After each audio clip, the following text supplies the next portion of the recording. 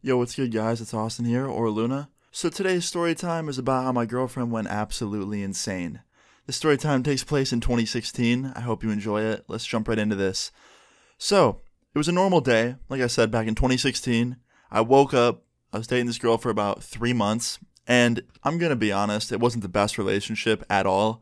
3 months into it, we started to disagree a lot more, and we kind of both came to learn that we weren't really that compatible with each other. And you could clearly tell that the minute we started dating, we started disagreeing a lot more. So one day I was at her house, and I decided that it'd be a good time to tell her that, and that we should probably just stay friends, because when we were friends, we never disagreed this much, and it just wasn't this complicated. And I really thought she would agree, because she seems super chill. But sadly, I was mistaken, because when I brought it up to her, I was like, hey, I think it's just a better idea if we stay friends. Like, before we started dating, we never got into this many disagreements. Like, we were way more compatible as friends. Don't you agree? And she's like, oh yeah, sure, I agree. And she gets up and she walks out of the room. And I was like, where are you going? And she goes, one sec.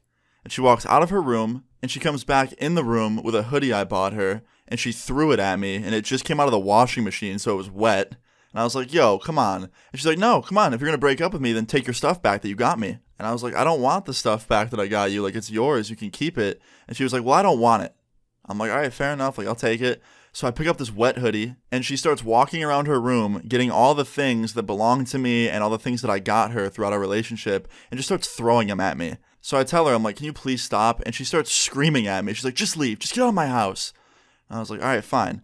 So I grab my backpack, I grab the stuff she threw at me, and I start walking out of her house. And as I'm walking out of the front door, I hear her in the kitchen getting something out of one of the drawers. And I didn't know what it was, but I quickly walked away because I didn't want to know what it was if she was going to throw it at me. She seemed really mad, so I wouldn't be surprised if she was getting a fork or something to throw at me. So yeah, I quickly walked out the front door, and I walk out onto her front lawn, and I'm walking away, and I hear her yell from the front door, hey, Austin. And I turn around, and she's holding a legit, like, full-blown kitchen knife.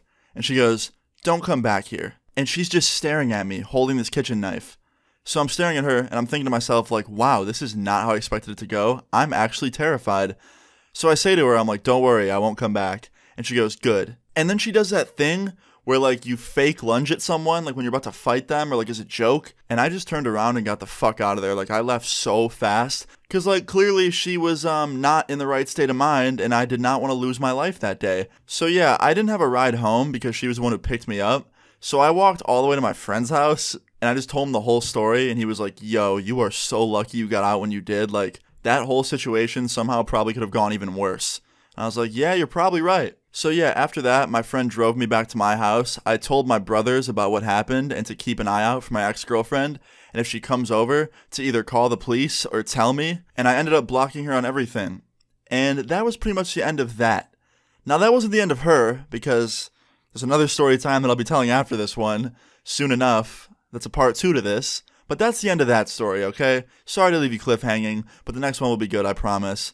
But yeah, guys, that's the end of that story time. I hope you enjoyed it. If you did, please leave a like on the video. I'd really appreciate it. Feel free to leave your story times in the comments down below, and I'll see you guys all later. Peace. Up front, I ain't patient, and I tell you that I'm fine, but I faked it. Yeah, heart so cold.